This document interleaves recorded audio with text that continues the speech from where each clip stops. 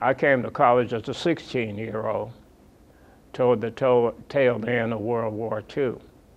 And there were very few men. And because there were so few, I was actively recruited by all of the fraternities. But I soon learned that the men on my campus at that time were the scholars, were the gentlemen, and they were people who I thought best reflected the values I had been taught at home. We've had all of the great leaders of the world are members of Phi Beta Sigma fraternity, and we're proud of that because we are the inclusive we. What would you say was your most significant accomplishment?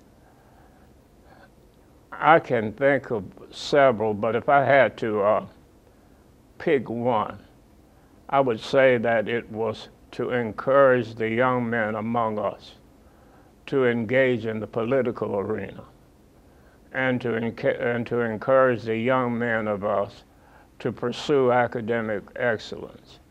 And I think we accomplished a great deal of that through our Allen Lorraine Locke scholars, through our debating team, and through our service projects.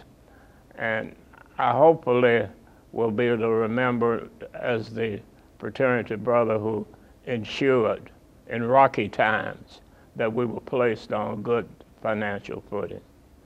That one of the great joys in my life is that I have become a Sigma man.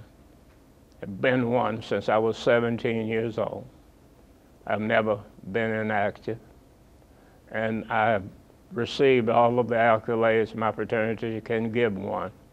I'm a member of the Distinguished Service Chapter, and now, today, I'm the oldest past living national president. So the fraternity has been good to me, and I hope every day of my life I repay that goodness.